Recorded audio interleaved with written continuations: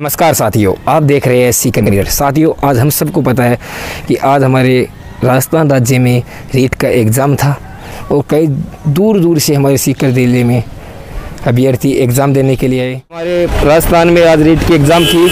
हर जगह इसी एग्ज़ाम की कई सालों से हमको पता है कि कई सालों से चर्चा हो रही थी। आज इस एग्ज़ाम का अंतिम चरण था और वो यहीं पे आज 5 बज चुकी है, अब ख़त्म हो चुकी है।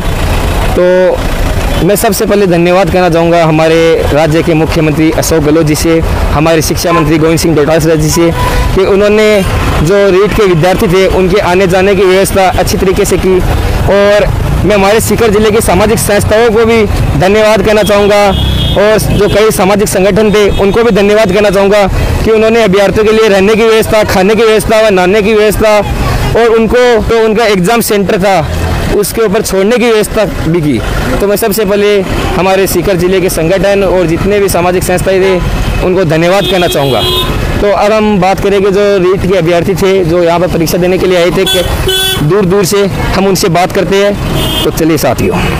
हाँ जी, नमस्कार। क्या नाम है सर आपका? नमस्कार सर, मेरा नाम परमाराम चोइल है। मैं जिला नागौर से आया हूँ और रीट का एग्ज़ाम देने के लिए यहाँ सिकर पहुँचा हूँ और यहाँ पर सभी प्रकार की व्यवस्था की गई है, खाने पीने सभी साधन की, और पेपर बहुत अच्छा हुआ।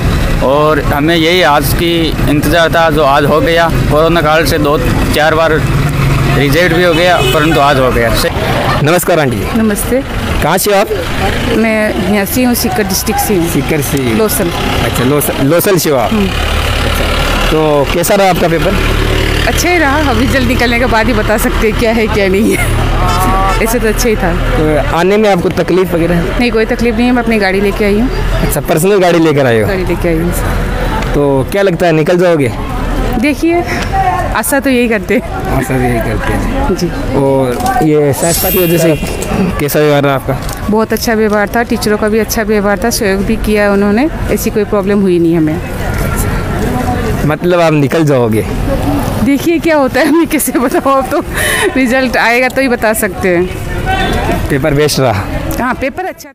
केसवानंद संस्था ने देखिए, आप देख सकते हैं यहाँ पर खाने पीने की व्यवस्था भी कर रखी। जो अभ्यर्थी आए थे रीट की एग्ज़ाम देने के लिए केसवानंद संस्था में, उनके लिए खाने पीने की व्यवस्था, टोस्ट, ब्रेड, बिस्किट वगैरह की व्यवस्था कर रखी। नमस्कार। नमस्कार। क्या नाम आपका? बागचंद गुजर।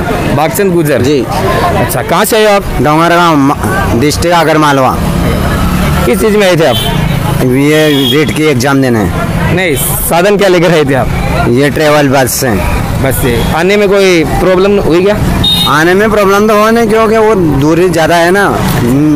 वो अपना गृह जिला मिलता है, पास का नज़दीक जिला मिलता था, कोई दिक्कत ही नहीं आती। बहुत दूर भेज दिया उन्होंने। अच्छा, प्राइवेट बस में आए थे? सरकारी में?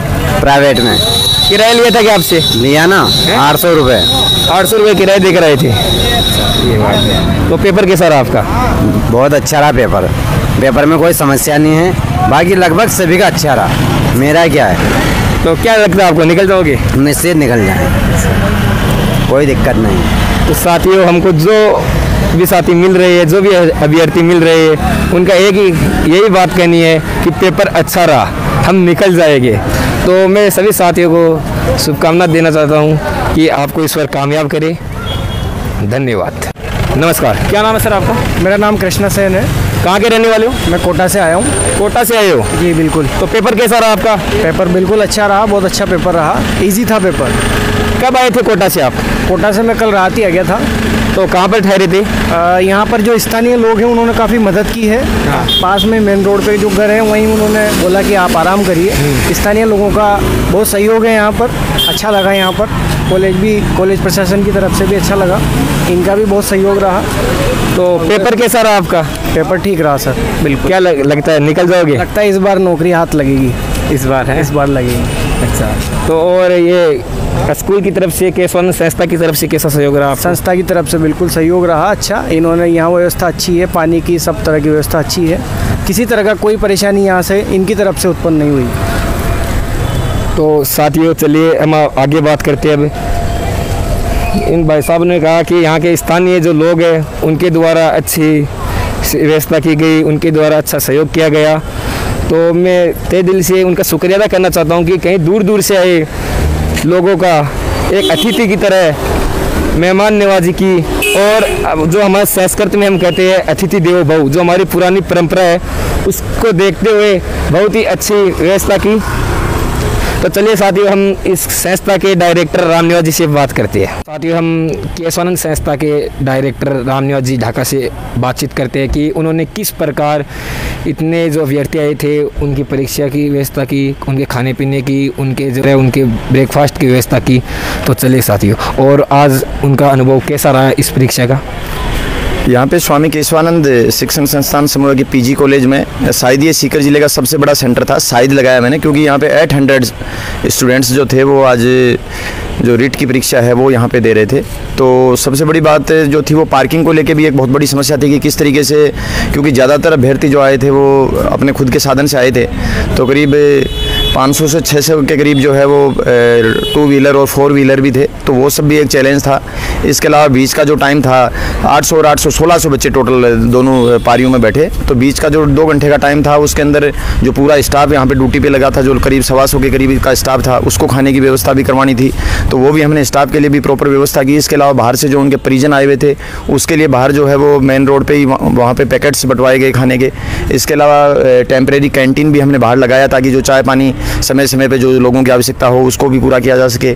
तो ये सब चीज़ें जो थी वो एक टीम वर्क के बगैर संभव नहीं थी। हमारे गवर्नमेंट के जितने भी करीब 85 के करीब जो लोग गवर्नमेंट के एम्प्लॉइज़, जो टीचर्स, व्याख्याता और प्रिंसिपल्स, प्रोफेसर्स लगे थे, उन्होंने जो है जहाँ अंदर की व्यवस्था, क्लासरूम के अंदर की व्यवस्था को संभाला, वहीं क्लासरूम के बाहर की जो व्यवस्था है जिसमें 4th क्लास जो हैं, हमारे अकाउंट्स के जो लोग हैं, बाबू जो लोग हैं, और बाहर की जो पार्किंग से रिलेटेड जो हमारे 60 से 70 लोग जो थे, वो सुबह 6 बजे से लेकर शाम को 5:30-6 बजे तक जो लगातार उन्होंने प्रयास किया, अपना 100% दिया।